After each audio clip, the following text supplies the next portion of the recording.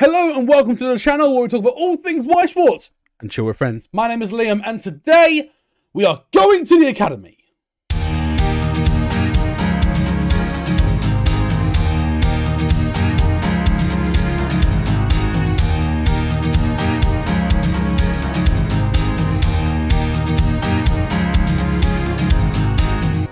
Now, if you are new to the channel, please consider hitting that subscribe button. And if you enjoyed this video, please make sure to hit that like button. We do our Weiss and Chill Academy every Tuesday and another YouTube video every Friday doing whatever the hell I want. So please make sure that if you want to be notified of when I upload my next videos, please make sure to hit that bell icon. As well as that, please make sure to check out my other social medias on Twitch, on Twitter, and on Discord. Links are in the description below. But let's go to class. Now, in today's video, in light of Springfest currently happening, I would like to discuss what I do to prepare for a Weiss event. And by this, I specifically mean official events such as Springfest, the Bushiroad Championship Series, in-person events. I'm not going to cover online events, but I will probably do another video in terms of what I recommend for your online game setup. And I reckon I'll do that maybe in the next few weeks. So if you're interested and want to see that sort of video, let me know in the comments below. And again, if you've got any recommendations of what I should, what videos and what content I should provide as part of my Weiss and Chill Academy, please let me know in the comments below or on my Discord. Again, that link is in the description below. Now, the first thing to do is to proceed to the scoop phase.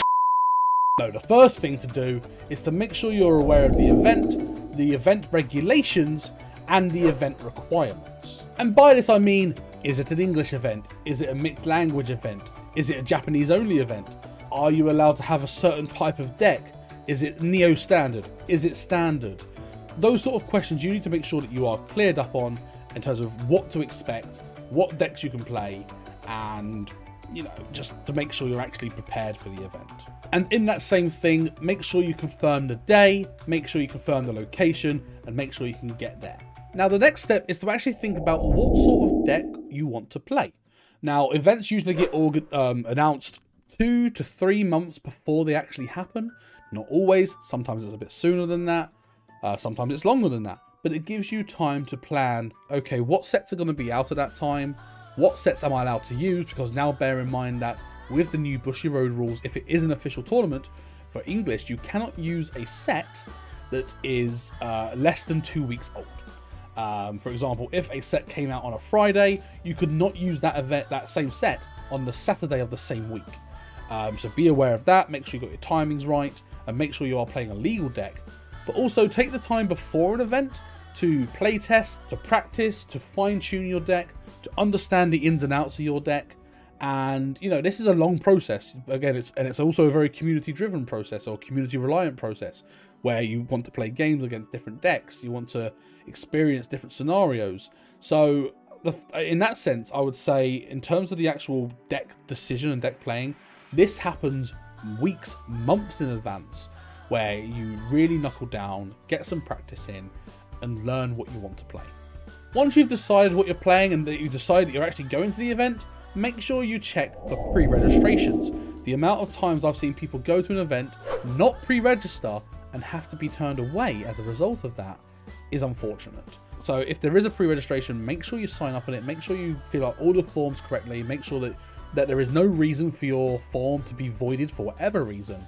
And if there's an issue with a pre-registration form, make sure you let the tournament organizer know straight away to get it resolved as soon as possible, because they might not have spotted it and it's going to impact the entire community and not just yourself. So once you confirm that you're going, once you confirm the location and things like that, and once you've confirmed you're pre-registered, the next thing is to make sure you arrange your travel and any accommodation that you might require. So that includes if you're traveling to a different country, if you need planes, trains, a car, whether I need to go to a different state in the US, for example, as well. In terms of making sure that you've got the right hotel, or that you've got people with you to stay in like a hostel or something like that to save a bit of money. Yeah, absolutely make sure that your travel is sorted, make sure your accommodation is sorted, at least so that when it comes to the day, you haven't got to worry about that. And again, I would book in advance as possible, just so that you get slightly cheaper rates and you don't screw yourself in the long run.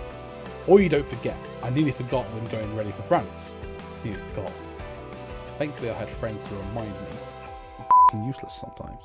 But once you've got all that sorted, then you've just got to wait for the day. And like the day or two before, make sure you pack a bag of everything that you need to survive a tournament day.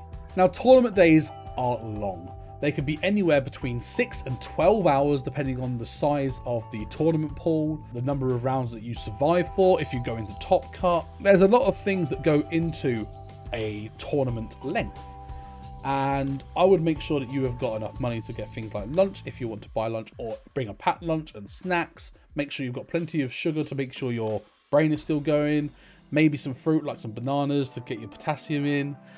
Make sure you've got plenty of fluids. You need to hydrate. But again, make sure you abide to Bushiroad floor rules, whereby if you do have a drink, it's got to be on the floor with a sealed cap, like a bottle. Other things to make sure as well, make sure you've got a tick list of things that you absolutely need for the tournament.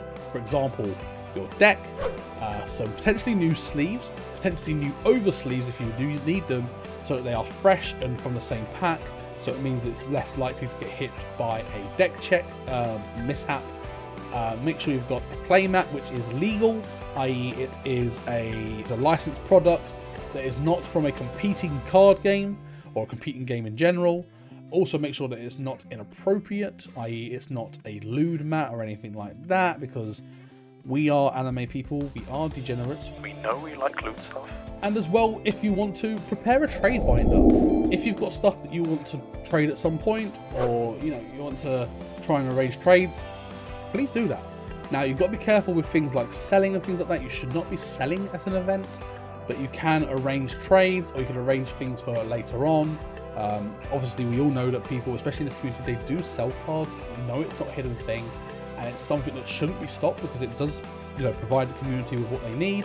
But you cannot sell at an event. If you are caught, it can cause issues, it can cause warnings, it can cause disqualifications if you're not careful. So be aware of that. But by all means, bring a binder, speak to people, and see what you can do. Again, it's a trading card game community, a trading card game community. We trade cards. We like shiny cardboard. We like shiny cardboard way too much. And again, just have a think about what else you might need for the day. Again, extra food, pen and paper if you need to take notes. Not during a game because you're not allowed to, but just between rounds and things like that. Make sure you've got like a phone charger, maybe a portable battery to make sure your phone stays charged. Make sure you've got a secure bag. You might even want like a padlock to make sure people don't get into your bag. There's all sorts of things you could have. You could go as above and beyond as you want. It's entirely down to you, but I would prepare an itinerary list to make sure you've got everything and you tick it off as you put it into your bag to make sure you do not miss anything. And the final thing I want to just put down there, and it's something that should be considered throughout the entire process, communicate with your friends, communicate with the community. I know that the UK community is awesome. I know that the Weiss and Chill community on Discord and on YouTube and on Twitch is awesome as well. It's global, which is absolutely nuts. Yeah, the community for the game is amazing, and you are sure to have friends within the community if you are part of it. Speak with them. Talk about making travel cheaper by sharing a car. There's a carpool if you can drive. Or if you're going together and you're making a weekend of it, you need to stay the day and get accommodation. Share accommodation, make it cheaper. Again, talk to your community, talk to your friends. They might have some ideas of trying to save some money during an event. Or again, they might have ideas of how to play certain decks and to help you decide what deck you're going to play. Yeah, speaking with your friends and being in touch with your community is so important in preparing for in-person events, because it, one, makes it that little bit more enjoyable, and also it prepares you and hopefully saves you money in the long run as well. But that's about it in this video. If there's anything I've missed, please let me know in the comments below, and any advice that you would share with your players or with the community, again, put that below as well, because again, I'm trying to keep these videos short and snappy and I talk a lot. So yeah, but that is it for today's video. Thank you so much for watching. If you haven't already, please consider hitting that subscribe button. And if you've enjoyed this video, please make sure to hit that like button. Again, we upload videos every Tuesday and Friday, so if you want to be informed of when I next upload YouTube content, hit that notification bell as well. As well as that, again, check out my other socials on Twitch, on Twitter, and on Discord. Links are in the description below. But yeah, thank you so much for watching. Class is dismissed, and I look forward to seeing you in the next one. Bye!